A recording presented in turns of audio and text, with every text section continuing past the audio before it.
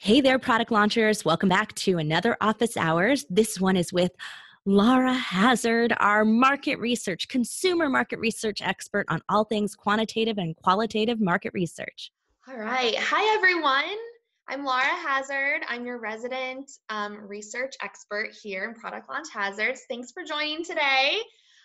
This is one of kind of my first videos with you all, so I think it's important for us before we get too far into the nitty-gritty details to kind of take a step back and look at research for new products in general and what to do and when.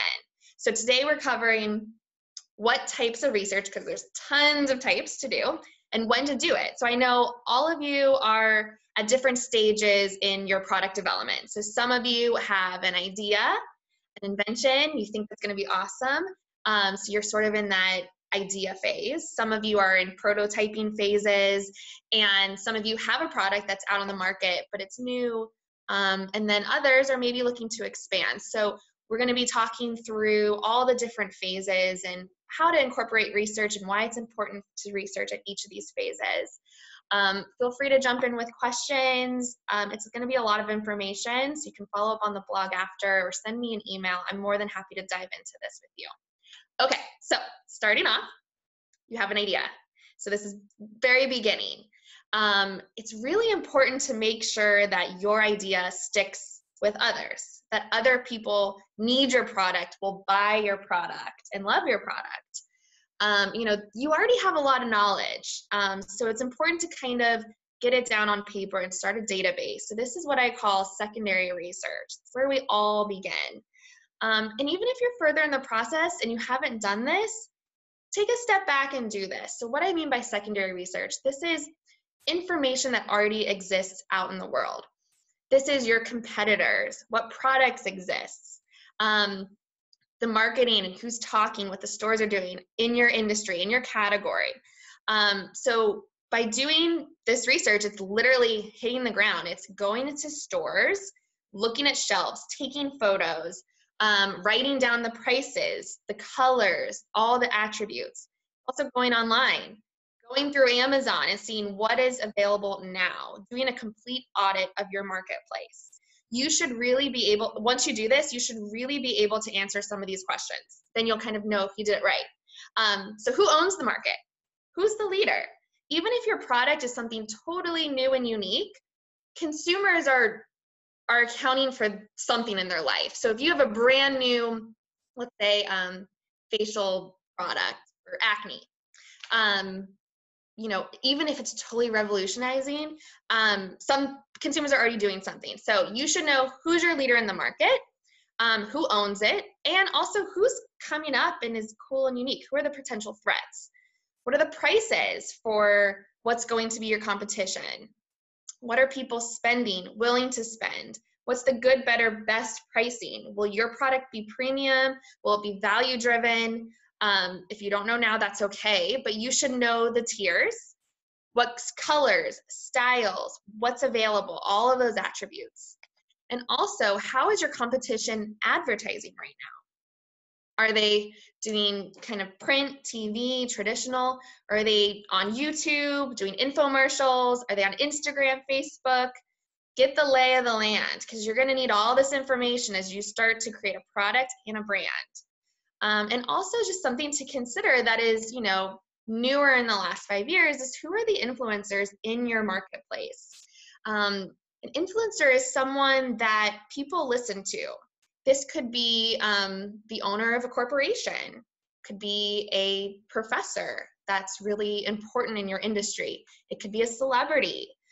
It could also be a YouTube star. There's different influencers out there, and you need to know who's important. So not just the brands, but who.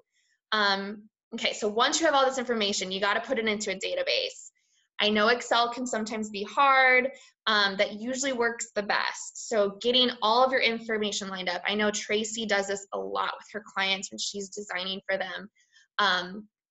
So it's really important to write it down so you can reference it later. And get it all out there. So this is kind of the lay of the land. That's the secondary research of your competition. It's also important to talk to consumers. So A lot of people think when I'm doing, focus groups or online surveys, it's going to cost a lot of money, and I haven't even started yet. What do I do? It's okay. There's a lot of research you can do that doesn't cost money. So start by talking to your friends and family. Tell them about your idea. Tell them what you want to invent. Get their feedback. Put it out on your own Facebook. Ask people to give their honest opinion on what they think of your idea, what they would pay for it. A lot of this is really important, and people will be honest with you. And if they're your friends and family, they're going to care, and they want to direct you to the right place. You can also go into places, a lot of people don't think about going onto Reddit. So Reddit, if you're unfamiliar, you should definitely familiarize yourself. All of your consumers are organized on Reddit, and they talk about products, and they have opinions, and there's these things called subreddits. So if you, again, going back to skincare, there's a skincare subreddit. If you go into that, it's like a big community forum, comments and posts. If you go in there and say, hey, I have this idea, or what are you missing? What are you lacking? They'll give you feedback. With that though, if you do have a little bit of money in the budget, I always recommend a quant survey. That's going on in research, like collecting information, doing an online survey, and understanding the data of who is interested in your product and what they will pay. If you're looking for investors to help fund your product development, you will need data, because they're going to say, how do you know this is going to work? Well, you have to back it up with something. A quant survey, a lot of times, is what investors are going to look for. I also like a good focus group, even just a couple, pull together some people, talk to them about what they're looking for, what they're missing. Will they buy your product? Are they interested in it? All right, so that's sort of kind of where you start. You want to make sure someone will buy your product. They want it, not just you and not just your mom, consumers, and a lot of consumers, because we want to make a lot of money, right? All right, so now we have passed the threshold, we want the product. Now it's time to create a prototype. So there's tons of experts in this group that can help you with prototyping and designing and getting it to a physical form. A lot of people I work with take the physical form and just want to start. They want to find distributors. They want to find somewhere in China to manufacture, and they're ready to go. They want to start their website and get going. I always say, when you have a prototype, take a pause and do more research, because now we have it in physical form. This is a really important, critical time to make sure people still like it, they still want to buy it, and also test the usability. So usability research is really critical in the prototype phase. And what that means is just researching how people interact and use your product. This can be done a couple different ways. It depends on the product. So sometimes when you have a prototype, you can only create a couple because it's really expensive. That's okay. So if you only have a couple or even one, focus groups are going to be your best. So that's where you bring people together, you show them the product, and you see how they like it. See what they don't like, see what works, see what doesn't. Gives you a general sense and any red flags you need to fix before going into full production. If you're able to get multiple prototypes, like 25 to 50, then we do something called an in-home use test. And I love this one. So you send it out to people's homes and they test it in the natural environment where they would be using your product, and fill out a survey. And sometimes they'll tell you exactly what they think, they'll rate it, they'll tell you what they pay for it. You get something in writing, again, for those investors. You can also have them take photos of them using it, videos of them using it. It's just a really great way to collect a lot of information and make sure it's going to work properly before you spend all the money creating all of those products.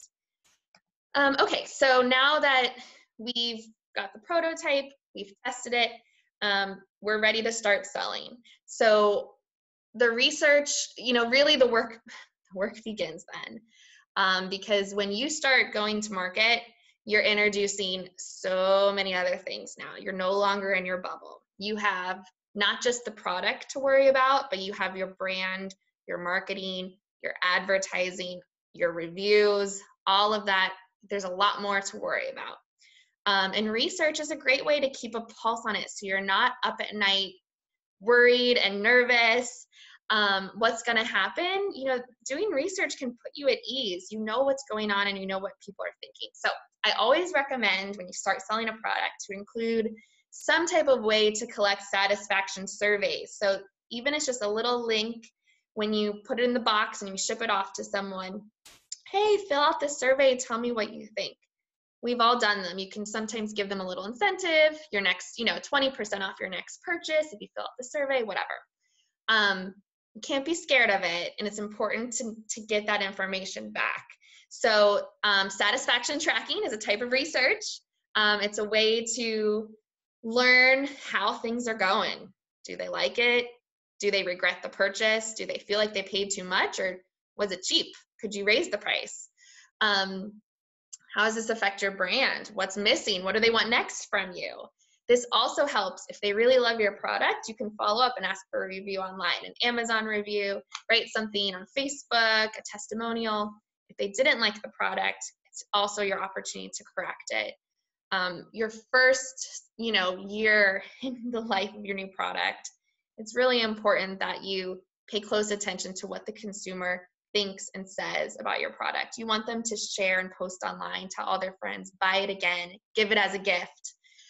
So satisfaction tracking is a great way to keep a pulse on that. Additionally, when you have your products and you have your one product and you might have more, it's important to continually do both quant and qual research. The quant, again, to make sure you know what's going on, you know what they think, and you start to track your brand. What do they think of this brand now? Is it an expensive brand? What types of marketing should this brand be doing? Should you be on Instagram? Should you have a YouTube star be promoting or testing your product? If you continually need seed money, again, that quant data and your sales data is what your investors are going to be looking for as they continue to support your business. Qual is also really important to continue on as your product hits the world out there. It's good to reconnect with your consumer and hear their voice.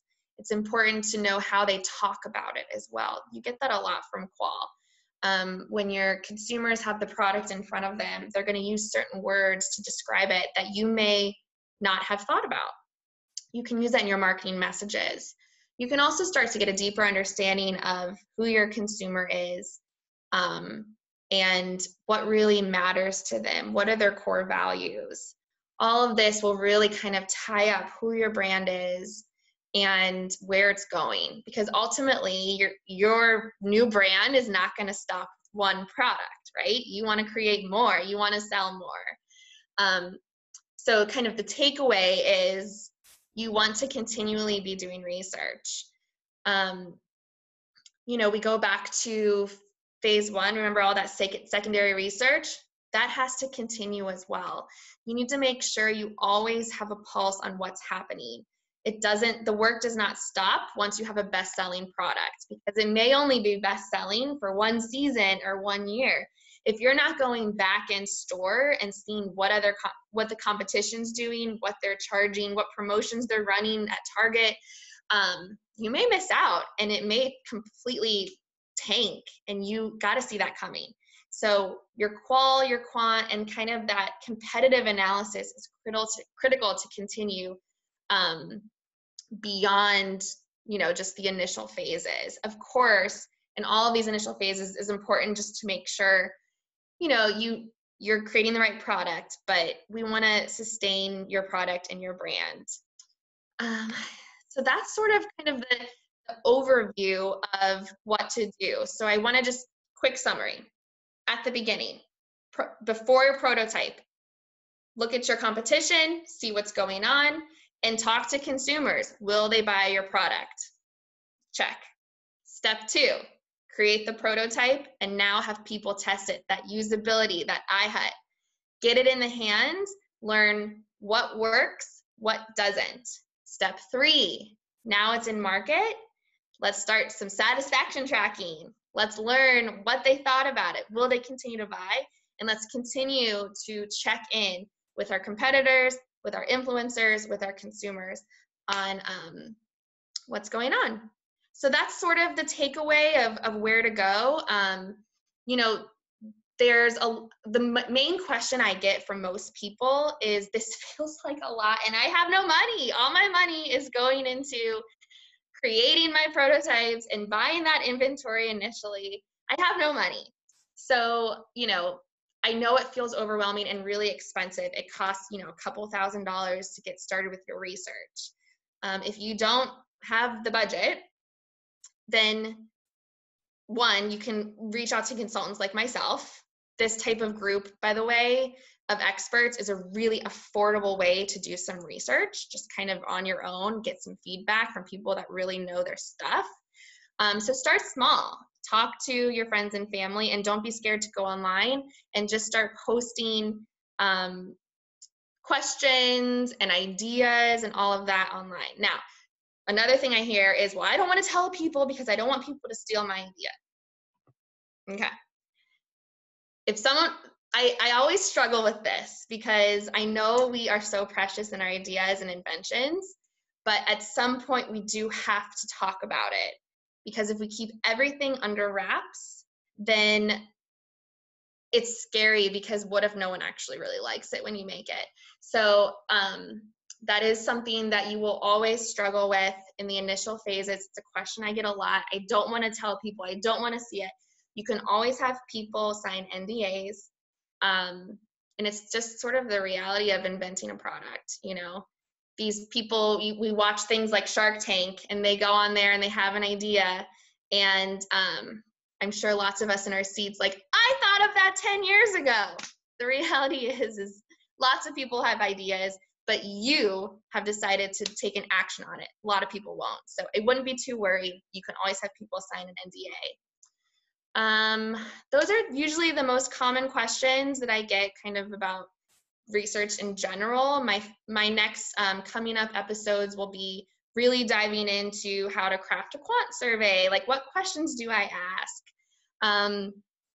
Doing a focus group. How do I do that? So I'm going to dive into all of those pieces.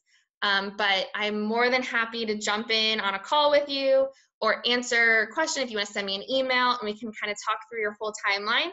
I'll also be putting together kind of a summary slide. I'll upload it to the blog post, kind of give an overview of what to do and when. So thank you so much for listening, and I'm so excited to start researching and going on this journey with you. I'm your partner. I will be honest with you, and I will, help you make sure that this is going to be totally a success. All right. Talk to you all soon. Thank you so much.